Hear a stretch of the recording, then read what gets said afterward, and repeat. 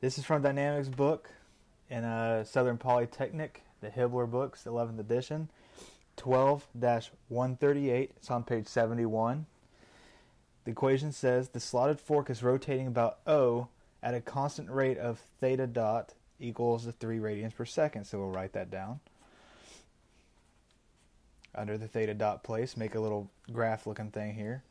Determine the radial and transverse components of the velocity and acceleration of the pin at A at the instant theta equals 360 degrees.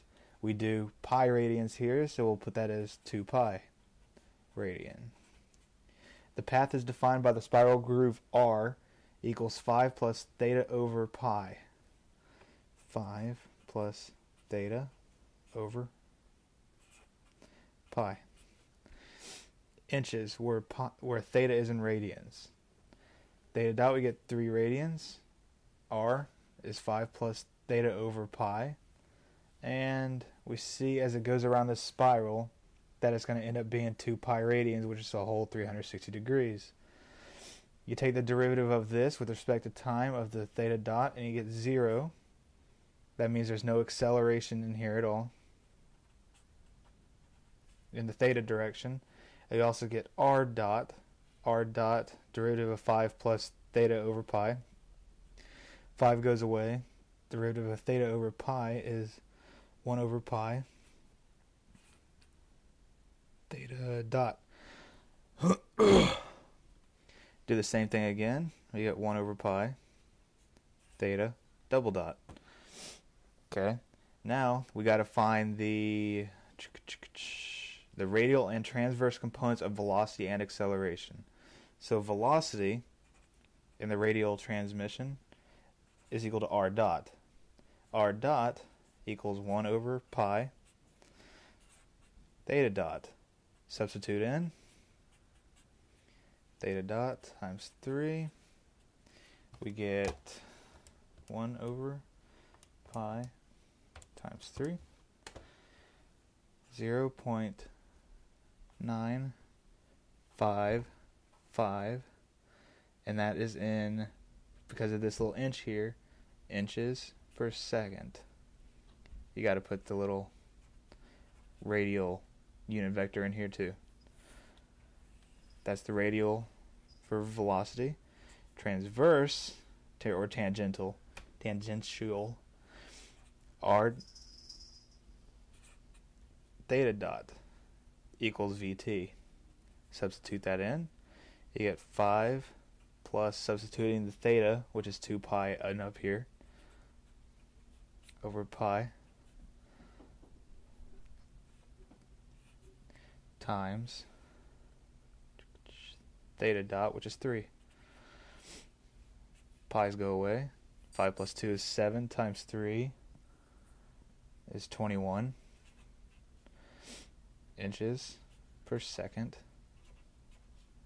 Don't forget to put the unit vector for the tangential.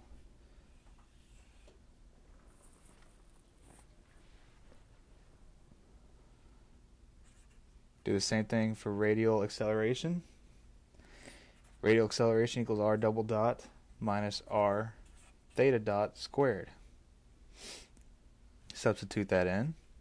You get 1 over pi theta double dot, substitute that in, that's 0 times 0. That cancels out equaling 0. Minus r, which is 5 plus theta over pi. 5 plus theta, which is 2 pi. Once again. Times theta dot squared, which is 3 squared. So pi's cancel out. 7 times 9. 7 times 9 is 49.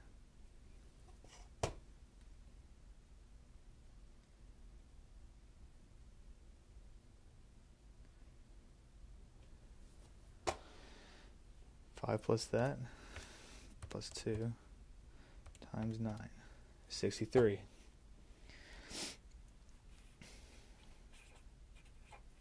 And that is also in inches per second squared in the radial direction.